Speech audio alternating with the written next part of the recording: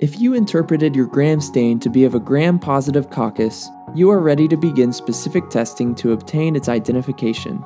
Through decades of work, a set of useful tests has been identified as being crucial in reducing the huge number of possible microbes to a manageable number.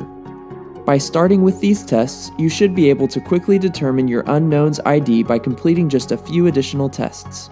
Start with the following tests: catalase test, blood hemolysis, reaction on bile esculent agar, reaction on mannitol salt agar, and sugar fermentation tests. Once these results have been input, the ID matrix will likely have been reduced from 53 bacteria to a dozen or so.